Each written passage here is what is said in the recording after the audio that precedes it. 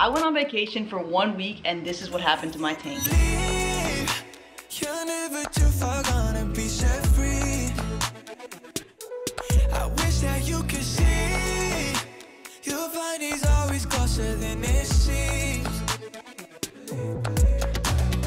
So we have made it back and there were not any serious casualties in the tank, which is great. Everything is still up and functioning, so yay for that. Huge shout out to my mom for taking care of my tank while I was away. I was gone for like, I don't know, 7-10 days, something along those lines, and we survived. All the fish are good, so we're good. There were a couple of things that kind of went awry, but that's nobody's fault. It's just things that you would only pick up on if you look at the tank every single day and you take care of the tank, so you like know where things are supposed to be, kind of thing. Anyway, so we're gonna take a look at all that. Plus, got in this new little nifty frag rack that I've been waiting for, so we could put that in as well. From afar, the tank looks pretty much the same. There were a couple different things that I noticed when I got back, which I've already kind of corrected them because I didn't want to like let the problem go on longer. My little Euphilia garden over there kind of dismantled. I had those frog spawn, which I put into the frag rack. They were in the sand. I think they're gonna be just fine. I just have to, you know, glue them back. So they unglued. Luckily, they unglued and they fell to the sand and didn't fall in here and kill all that again. So that's a yay for that. And then I just noticed that that other frog spawn actually fell over as well and is stinging the 24 karat gold.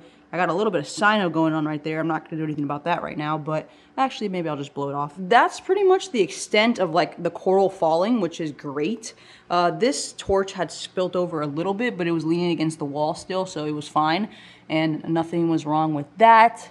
Blastos, acans looking great. This mushroom kind of swung around a little bit. I also just recently spun this scully around. It's still on the road to recovery. So remember, we were doing like every other day feedings with the scully, and now it went like a week without getting food. So it's gonna show a little bit of, you know, non-progress, but it's still chilling, hanging in there. And I actually just rotated it. One of you guys actually mentioned that would be a good idea to get it away from flow, so thank you for that. Hopefully it helps out a little bit more, speeds up the recovery process. I have gone back to feeding it now every other day. It got a little mixture of AB plus with Reef roids the other day, yesterday maybe, and then I'm gonna keep on that, you know, trajectory of feeding it more consistently to get it to repair quicker. We also have some, if you can't tell here right now, it's real hard to tell, but the Tangerine Dreams acro is getting some color, which I am super pumped about. So it's nice to see that actually not just being a stick popping out of the sand there. Out of the grass, I mean, you know what I mean, popping out of the rocks. In terms of the frags, you might notice it's a little bit less, and that is because we have sold some of them already, so that's great. You know, we saved a couple and got them out of here. All the Bam Bams are still good. It does look like the candy canes are making a comeback. They're starting to fluff up a little bit. Purple monsters right over here are looking good as well. I do see a little bit of life coming back into the jack-o'-lanterns. I'll probably let it ride out for a little bit more and see what happens. I had one more frag of Pink Hippo here that I think I'm gonna pull the plug on, as well as a King Midas frag back there. They just have been closed for a while. I've tried to brush them. Not bad for the whole, you know, the tank going really cold and everything. We did okay. Talking about these razors, you know how like they're not that sharp when you're cleaning the tank and you're like scrubbing and you're like, when is this thing gonna take off the coralline or whatever? Well, the other day I dropped this from like my hip level and it hit my leg. I thought I cut an artery. I was bleeding all over the place. It was a small cut, but it did like cut me on the way down. And it's just like, dang, barely skims your skin and it just like freaking slices you right on open. So moral of the story is to be careful. Yeah, look at all that. We're gonna get this guy real clean real quick before we put that little, we don't want to put the frag rack in here without a clean glass because we don't know how long it's gonna be here. Look at how nice that toadstool is there though. It was a really nice placement. Worked out well. That half looks really good. We'll have to get to this one once we get this frag rack out of here. Let's unbox this guy. Full disclosure, I did take a little peek because, you know, look how cute this thing is. Literally a little bigger than my hand. It fits 1, 2, 3, 4, 5, 6, 7, 8. 8 frags.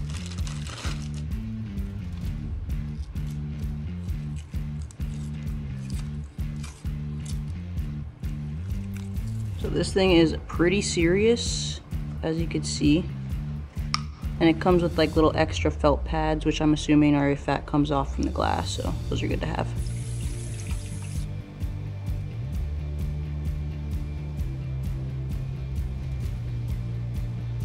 I guess that's not too bad there. I'm trying to not block the other coral at the same time, like not make it too obvious, so I don't know, we'll see. By the way guys, we got new tours and coral shipments coming soon, so hit that subscribe button, turn the notifications on. We got new fish videos every single week. I feel like I could probably just throw this guy in the sand bed for now. Come on.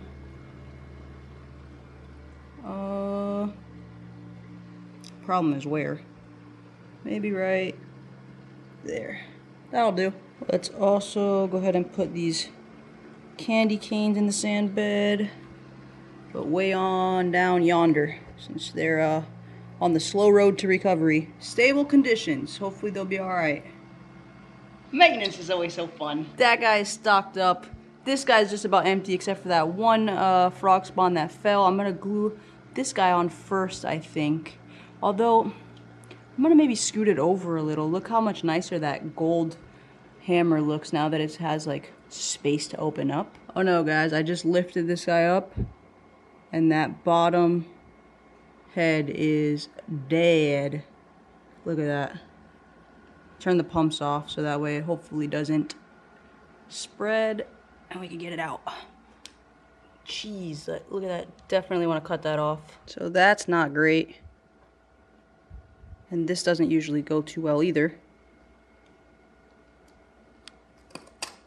Okay, I think I'm gonna leave this kind of flowing in here and see how it does before gluing it back over there. There's a little bit of slime there I'm gonna suck out. I think it's just from the corals touching, but I want to just get as much of that out as possible. Look at all that yuckiness we got out of there. So I actually changed my mind and I did glue it back. So the reason that I got rid of it, obviously one, to get rid of the frag rack, but I glued them back here and I spaced them out a little bit more. The right one looks like it wasn't affected at all. This one looks like the back of it might have been affected. The one that I cut off, the head that I cut off that died, was on that back half there. So I definitely want to keep an eye on that other head on the left here. I might have to cut that one too.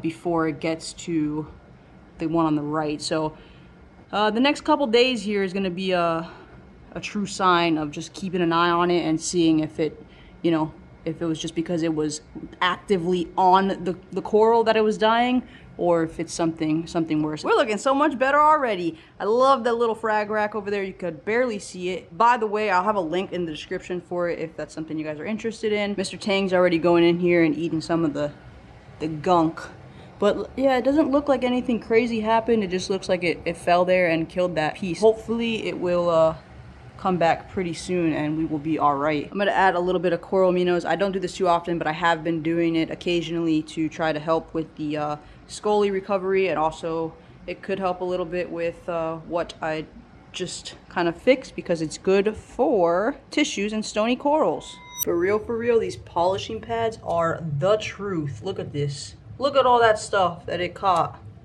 This guy did not. I'm telling you guys, this changed the game for me. We got a little Kopi pot in there. Look at that. So good. Polishing pads, fire. That's crazy. That thing's been in the tank for like literally 5 minutes and it's already opening and fluffing back up. Only a very small piece of that back one got touched. You could tell the back one's opening up already too, which is good. And the house is back in order. Only one partial casualty while I was away, and to be honest, it probably wasn't even while I was away. It was probably when I got back and I just wasn't paying attention. And yeah, gotta keep an eye on that frog spawn and make sure it doesn't get any worse. I hope you guys enjoyed the video. Thanks so much for watching, and I'll see you in the next one. Later. You're never too far gonna be set free. I wish that you could see